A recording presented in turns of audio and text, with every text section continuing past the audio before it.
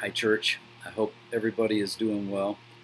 Um, as we get started this evening, I got to tell you, I can't wait till we can be back together in person because, well, first of all, I just miss interacting with you in a face-to-face kind of a situation rather than taping here in my home. I think it won't be long before we'll be able to be back together again. And from a logistical point of view, I think every time I tape with one of these tapes, it drives me crazy because in order to see, I mean, I'm old, right? So I have trifocals. So in order to read my stuff, I have to tilt my head back like that. And when I do, it creates glare on my glasses. And so it's just, if I hold my head down where there's no glare, I can't read.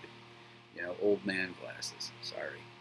But this won't last forever. This is going to be going back to regular meetings soon. Anyways, enough of that. Let's get on with our study. Welcome to Connecting the Dots, where we are looking at the Old Testament and seeing how that connects to the New Testament and how that relates to our lives today. We've been in a pattern of looking at the nation of Israel. We looked at the prophecy of Daniel, where he prophesied 70 weeks, which we went through all of that, saying, well, how does that relate to us and to the time of Jesus and so on. Today we're going to look at another prophecy that relates to Israel, and it's in regards to the Middle East. You know, the Middle East is a cauldron of activity, and there's a lot of prophetic significance to what happens over there, even in our day. And so as we connect the dots, I want to dive into a passage in the book of Ezekiel, which is an obscure book of the Bible, but so important to us. Ezekiel chapter 38. Beginning in verse 1, this is what it says. And the word of the Lord came to me, saying, Son of man, set your face against Gog of the land of Magog, the prince of Rosh, Meshech, and Tubal, and prophesy against him, and say, Thus says the Lord God, Behold, I am against you, O Gog, prince of Rosh, Meshech, and Tubal. And I will turn you about and put hooks into your jaws, and I will bring you out and all your army, horses and horsemen, all of them splendidly attired, a great company with buckler and shield, all of them wielding swords, Persia, Ethiopia, and Put with them, all of them with shield and helmet, Gomer with all its troops, Beth Togarmah from the remote parts of the north with all its troops, many peoples with you. Now these verses talk about an alliance of nations that is formed and using ancient names, that this coalition of nations are going to come together and they're going to come against Israel. And the very first name that he mentions is Gog. And Gog is described really in two ways, as being from the land of Gog, and then as being the prince of Rosh, Meshech, and Tubal. Well, many Bible scholars believe that Gog is not specifically a name, but it's really more like a title. Like we would say Pharaoh, or Czar, or Caesar, or Herod. Those were all titles that were given to a group of people. So Gog is a dictator who is going to hatch an evil plan. In Ezekiel 38:10 it says, Thus says the Lord God, it will come about on that day that thoughts will come into your mind and you will devise an evil plan. So I want to look more closely at this idea that Gog is from the land of Magog. You know, Flavius Josephus, a first century historian, wrote in his famous book, The Antiquity of the Jews, that, quote, the people of Magog are the people whom the Greeks called Scythians. Well, that's a crucial clue to us because we know from history that the Scythians were a people group that migrated from the Middle East northward, settled north of the Black Sea and the Caspian Sea in the region we know today as Russia, the former Soviet Republic. And also Ezekiel 38:15 says that Gog will, quote, come from your place out of the remote parts of the north. And in Ezekiel 39:2 it says that Gog will come, quote, from the remotest parts of the north. Well, the country that's farthest to the north in relation to Israel. Remember, all these prophecies are always in relation to Israel. They're Israel-centric. So if you're standing in Israel and you think, what's the country farthest to the north? That country is Russia. That means, if we take this literally, that a Russian dictator will build a coalition of forces to surround and attack Israel in the end of days. And that raises a huge question, that people have today. They want to know, is Putin, who is now the leader of Russia and working to get into office for many more years, even though there's term limits in that country, he's devising a plan to get rid of term limits. Is Putin Gog? That's a question a lot of people are asking. Joel Rosenberg, a commentator, author, a man who resides in Israel, says that he was asked this very question recently by lawmakers while speaking on Capitol Hill, and this is his answer. He said, Putin is certainly Gog-esque, but it is too early to speculate on whether he is actually the biblical figure that will arise to power in Russia in the last days and build an alliance to attack the state of Israel from, quote, the north. That said, it is fair to say that geopolitical events over the past decade, and certainly over the past year or so, have been moving on a trajectory consistent with the fulfillment of Ezekiel chapters 38 and 39. That doesn't necessarily mean that we will see the prophecies come to complete fulfillment in our lifetime or soon, but we cannot rule out the possibility. So there are some possibilities there as we watch what's happening with Putin, with Russia, with the Middle East. There's all kinds of involvement right now with Russia in the Middle East and Syria and Iran, and everyone's focusing on Israel. So it's enough to get our attention as to what's going on. There's a grouping of nations that are listed in this prophecy. Rosh is listed. Many scholars believe that refers to Russia. Meshech, some scholars say refers to Moscow. Others say it refers to Turkey. So there's a little bit of a disagreement between scholars, but one of those two nations. Tubal is a region known as Tobolsk in Russia along the Tobol River, and then Persia, which is easy to identify because the official name of Persia was, even in our modern age, it didn't change to Iran until 1935. So Persia is Iran and was called Persia right up until 1935. Kush is the Upper Nile region that we now know as Sudan. And while the current state of Ethiopia may also be involved in the war, the focus is really Sudan, which today, of course, is a radical Islamic Sunni state, closely allied with Iran and Russia, and deeply anti-Semitic and anti-Israel. Put, according to Josephus, is ancient Libyos, territory that we would know today as Libya or Algeria. Interestingly, both countries today are deeply hostile to Israel and closely allied with Russia. Gomer is what we now today would call Turkey. And, for much of the past 80 years, it didn't make sense that Turkey would turn against Israel because Turkey was a NATO ally. It was a friend of Israel, the U.S. and the European Union. But in the last few years, the Turkish government has swung dramatically away from the West towards Russia and Iran, though Russia and Turkey are having some conflicts right now. But Erdogan, who is the leader of Turkey, wants to become the leader of a new caliphate. He wants to become the leader of the Islamic world. And so Turkey is more and more becoming hostile towards Israel. And then Beth Togarmah is mentioned. And this is the Turkic-speaking peoples that spread out from Turkey across the Caucasus and across Central Asia. And we can't be certain precisely which modern nation states from this area will join the anti-Israel alliance because these are almost all Muslim countries with close links to Russia and Iran. It's amazing today, though, as we watch the alliance being formed between these key players. It's like it's all being set up. All the chess pieces are getting into place these thousands of years later after Ezekiel made this prophecy. And the chief driving force of this whole coalition of nations is Russia. And what would align? Why would Israel align itself? Why would Russia align itself against Israel? I mean, what is in it for Russia? They're not an Islamic state, although there's a growing Islamic population in Russia. But the other nations that are gathered together, the one thing they all have in common is that they're Islamic and they have a hatred for Israel. So why would Russia join with them? Well, several reasons have been suggested. Russia's desire for regional supremacy. It's clear that Putin has been working in Syria and with Iran and in those places to try to be seen as the leader of that part of the world. Russia's need to maintain a counterbalance of power against the West. because we've had a lot of influence in that part of the world, still do with Israel, though our president has pulled us out of Syria, so the pieces are always moving and shifting. And then Russia's reassertion of its might after its humiliation in the early 1990s. It's trying to grow back its reputation as a world leader, as a dominant force.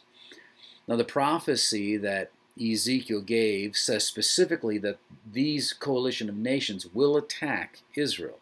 In Ezekiel 38:7, it says, "Be prepared and prepare yourself, you and all your companies that are assembled about you, and be a guard for them. After many days you will be summoned. In the latter years," this is about the end of times now, "in the latter years you will come into the land that is restored from the sword, whose inhabitants have been gathered from many nations to the mountains of Israel, which had been a continual waste. But its people were brought out from the nations, and they are living securely, all of them." So this is saying that there's going to come a day when the people of Israel are going to be gathered from all over the world, and they're going to be gathered back to the mountains of Israel and living securely in that land. I mean, that was fulfilled in 1948, right through to the present day, as there's massive migration into the land of Israel. It's growing, becoming a dominant power in that part of the world.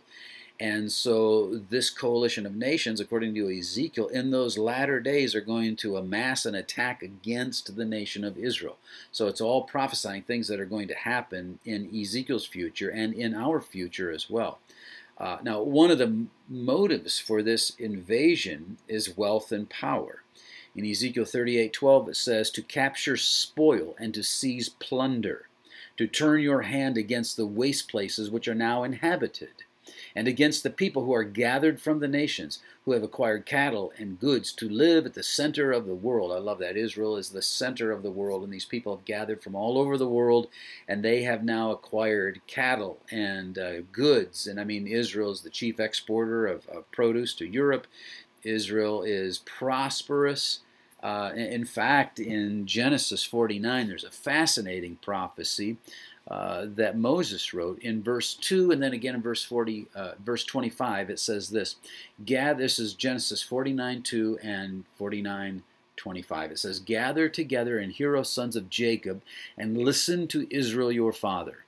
From the God of your father who helps you, and by the Almighty who blesses you with blessings of heaven above, blessings of the deep that lies beneath, blessings of the breasts and of the womb." So in the last days, the Bible says that Israel will receive a blessing from the deep, of the deep that lies beneath the land of Israel. Well, what lies beneath the land of Israel? Well, in recent years, it was discovered that there are trillions of metric tons of natural gas under Israel's soil. And Israel has been able to mine that gas, and they've gotten to the place where they were energy independent and even shipping resources to other nations, and have been incredibly prosperous because of the natural gas reserves that they have found in that land, bigger than just about any other in the world. And so a massive, massive wealth is available in this tiny little piece of land, it's like the size of Rhode Island. It's not very large, and yet there's incredible reserves that are there. Now, so these nations under Russia's leadership are going to come against the nation of Israel. And when they do, God is going to bring judgment on Magog and Magog's forces. This will be one of those moments when there will be a supernatural, God will supernaturally punch into this world. You know, so much of what God does supernaturally now is kind of behind the scenes through the prayers of his people. But this is going to be one of those out in the open miracles. And then this will be one of those events that triggers, again, another age of miracles like we see in the Bible. Ezekiel 38:19 says, "And in my zeal and in my blazing wrath I declare that on that day there will surely be a great earthquake in the land of Israel, and the fish of the sea, the birds of the heavens, the beasts of the field, all the creeping things that creep on the earth, and all the men who are on the face of the earth will shake at my presence.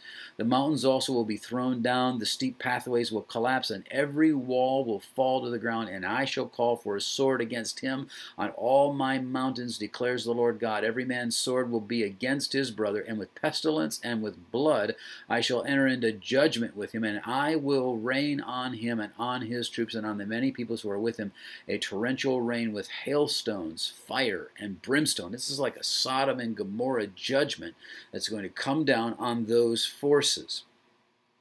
Now, the Bible doesn't tell us exactly how it's going to happen, but it does declare it's going to be supernatural judgment.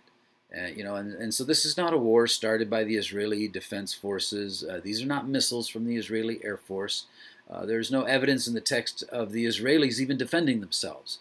But the God of Israel steps in and defends Israel himself, raining fire and brimstone down on enemy forces and utterly destroying them. So why does the Lord act this way?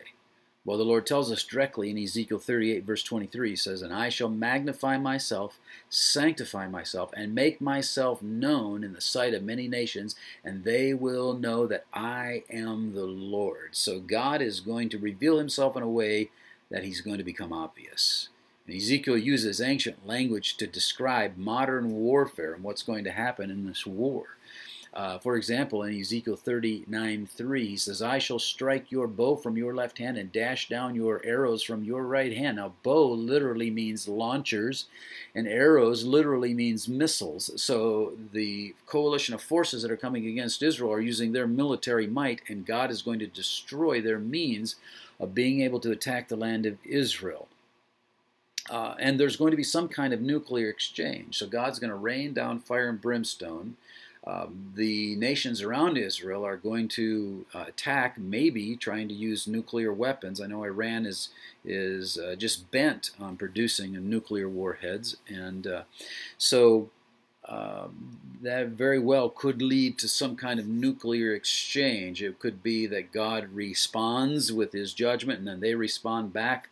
There seems to indicate some kind of war, because if you look at Ezekiel 39:14, and again, some of this is a little bit of guesswork, but Ezekiel 39:14 says, "And they will set apart men who will consistently pass through the land, burying those who were passing through, even those left on the surface of the ground, in order to cleanse it. At the end of 7 months, they will make a search." So they're hiring professionals to cleanse the land after this exchange is over. And they have to wait 7 months before cleansing, which, sounds like it could be something like radiation. Ezekiel 39:15 says, "And as those who pass through the land pass through, and anyone sees a man's bone, then he will set up a marker by it until the buriers have buried it in the valley of Magog." So they're not allowed to touch the dead, but they have to mark it for others to take care of. And notice it's bones, it's not the flesh. The flesh is gone. And the bones are to be buried east of Israel, downwind. So I don't know, perhaps this is a reaction to radioactive bodies, radioactive waste.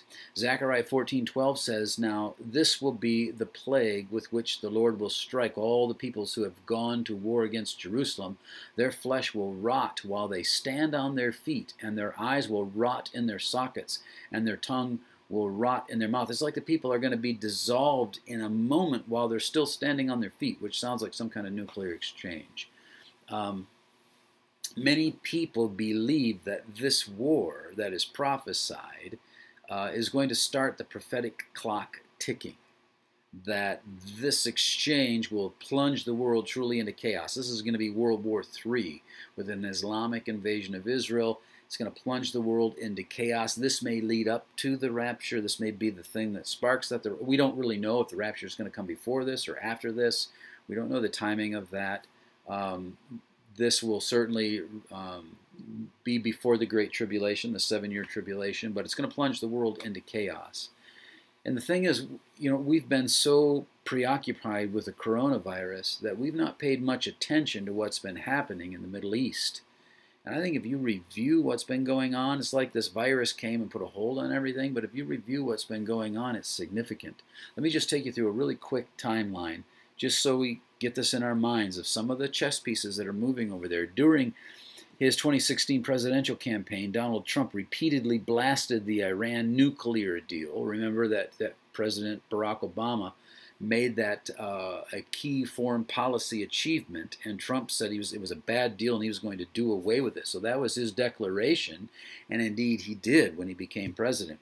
In May 2018, 2 years later, as the president, he announced he would be formally pulling the U.S. out of the deal, which granted Iran sanctions relief and returning frozen assets to Iran in exchange for restrictions on its nuclear program and international inspections. And since then, tensions between the countries have continued to escalate because Trump pulled out of the deal and stopped giving aid and then laid on sanctions against the country. And he used a heavy hand, and it just caused the tensions to ratchet up between the two countries. April 8th, 2019, the Trump administration designates Iran's Islamic Revolutionary Guard Corps a, quote, foreign terrorist organization. And that designation was significant, and it was controversial because it was the first time that the U.S. had officially identified a branch of a foreign state as a terrorist organization. April 22nd, 2019, the U.S. ends waivers for Iran oil sanctions, and so the United States announced that it would no longer grant any waivers to countries to purchase Iranian oil, fully implementing the sanctions that President Trump reimposed in November as part of a maximum pressure campaign against Tehran. So he's putting the pressure on, not just from us, but from other nations. May 5th, 2019, an aircraft carrier was sent to the Middle East after indications Iran planned attack on U.S. forces.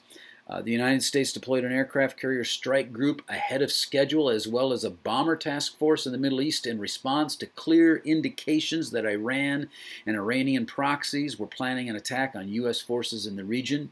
And a statement from the National Security Advisor, John Bolton, said that the deployments were intended, quote, to send a clear and unmistakable message to the Iranian regime that any attack on United States interests or on those of our allies will be met with unrelenting force, unquote.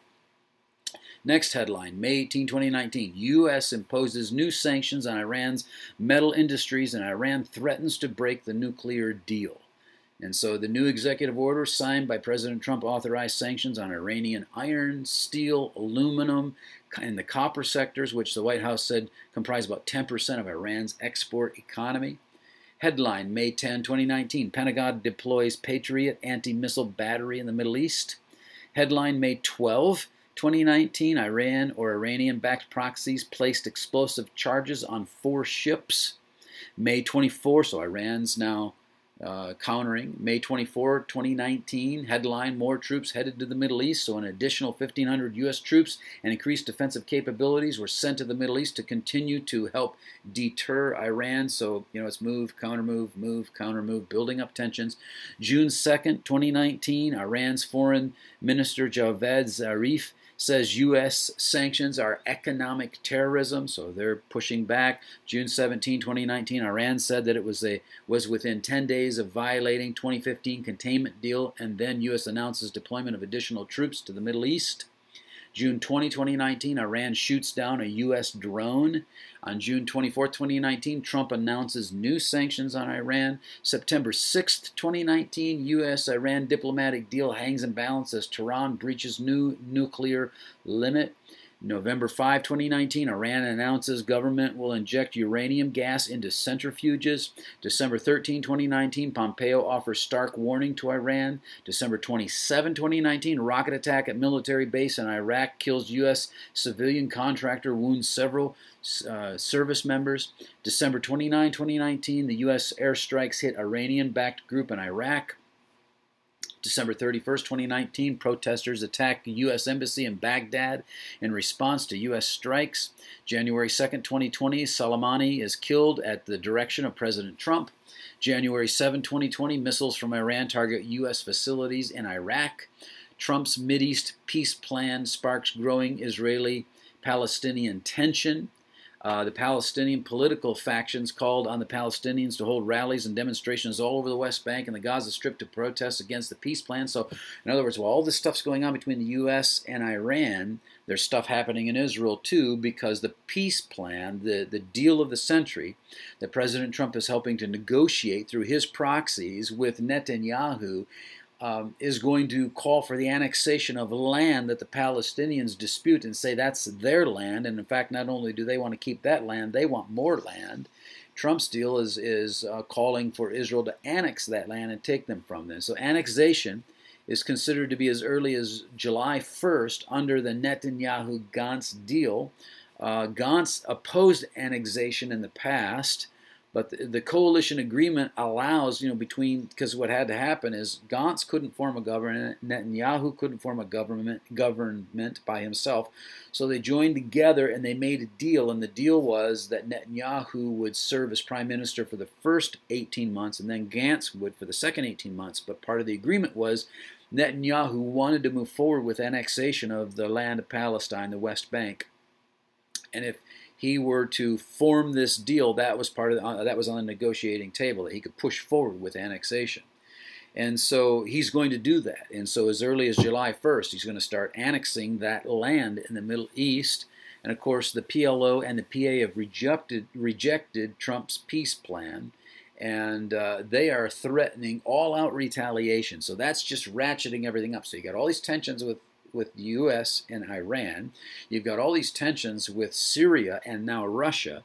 Then you've got these tensions with Israel and the Palestinians and all of the nations that are backing the Palestinian state. I mean, the whole thing is boiling up, and it looks like it could spill over into a war that could be the Ezekiel 38 war. So is the Ezekiel 38 war about to start?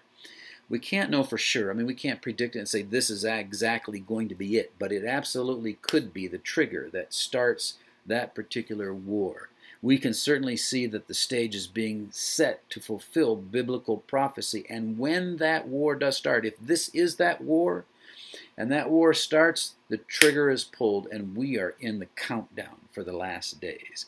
That's an incredible reality that you and I face. When we say, because of the COVID-19, we're going to have a new normal and things are not going to go back to the way they were. Things are going to be completely different. Well, if the Gog and Magog invasion happens in our day, that's absolutely true. Things will never go back to the way that they were. That can be frightening, but it can also, for the Christian, be exciting because it means we are coming close to the day when our Savior splits the eastern sky and we see him face to face. That's something to get excited about. Well, let's continue to watch. Keep our eyes on the eastern sky and keep our eyes on the Middle East, and we will keep our eyes in the Word, trying to see how we can connect the dots between the Old Testament and the New Testament and our day. God bless you.